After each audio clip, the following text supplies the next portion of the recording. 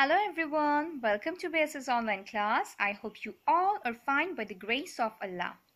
Children, today we have one more interesting topic of English grammar, was and were. So let's get started.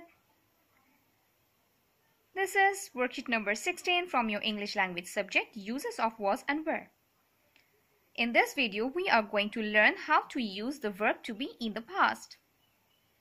We use was and were to talk about someone or something of yesterday or in the past.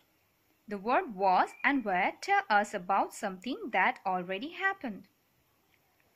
Was and were are the to-be form of verbs. We use them in the past tense.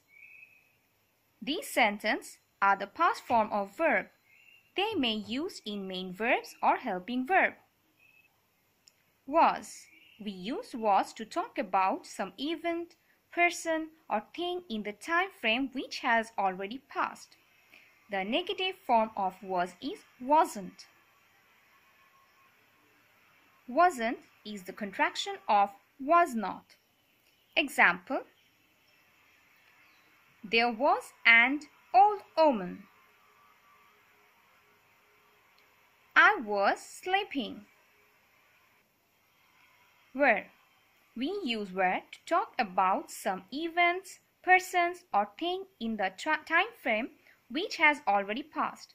The negative form of were is weren't. Weren't is the contraction of were not. Example: they were at the zoo.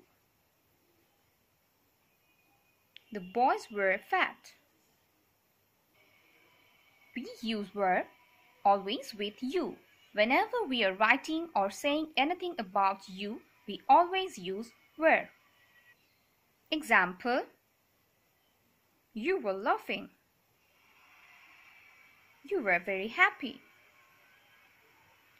When asking question, we put the verb first followed by the subject. Example: was she okay? Were you okay? Now look at this picture. I'm sure it will help you to remember when you will use was and when you will use were. We will use was with I, he, she, and it. And we use were with you, we, and they.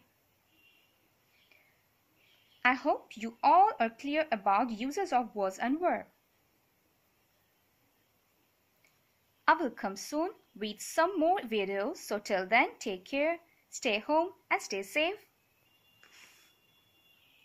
Thanks for watching.